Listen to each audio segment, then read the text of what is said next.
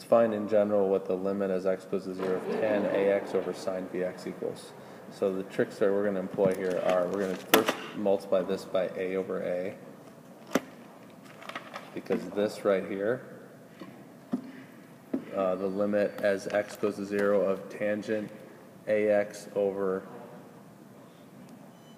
ax, not a, tan ax over ax equals 1. So that now I have the limit as x goes to 0 of ax over sine bx. And now I multiply this by b over b. I'll change colors again.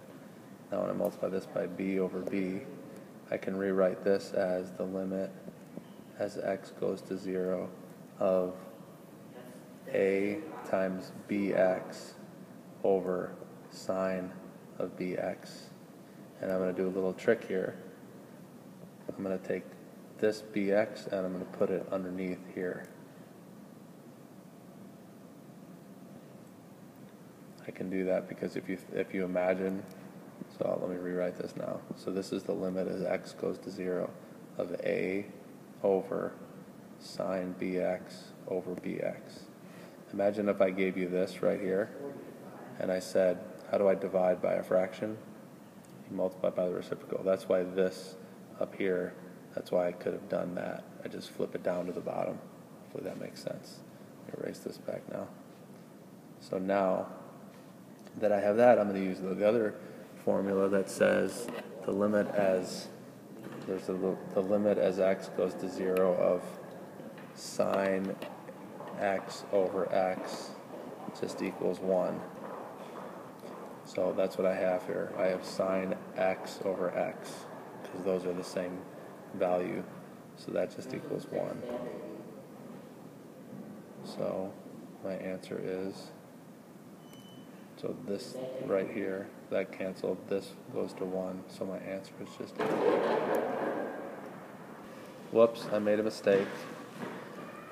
I should have I forgot about the b right here. Oops, I had a b over b. There's a b in the bottom there. I knew that didn't quite look right. So this thing turns into a 1, and my answer is just a over b.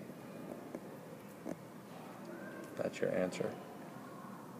So here's a little formula that you can write now, and just remember this. The limit as x goes to 0 of tangent ax over sine bx just equals a over b.